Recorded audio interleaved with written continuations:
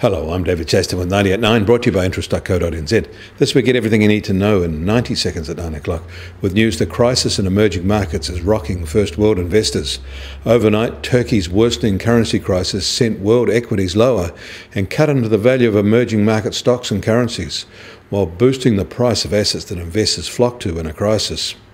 This morning, Wall Street is lower, but not excessively so. But late yesterday, Tokyo closed 2% lower in a major reaction. Hong Kong was down 1.5%, and Shanghai was down 0.3%. Sydney closed 0.4% lower, while the NZX was down 0.7%. The fact that Wall Street's correction is restrained and most European markets aren't slipping like the Asian ones did yesterday probably means the immediate threats are subsiding in investor eyes. But the situation in Turkey is not good. It has alarmed investors by making its central bank a political arm of its president, and he has appointed a family member as finance minister. And he is saying he is looking for new friends, and that means NATO's southern flank is now exposed. Turkey is promising a new plan.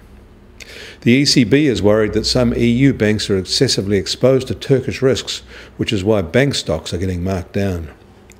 And the fallout extends to India and to Argentina, where they just raised their policy rate by 500 basis points to 45%. South Africa has been buffeted hard too. That is all the signs of a contagion. In China, they're working hard to insulate themselves from the US tariffs and now this growing emerging market pullback. They're doing it with more debt and easier credit. In July, China's banks beat expectations with a 76% jump in lending from the same month a year ago. However, the July growth was less than the June growth, even if it did beat expectations.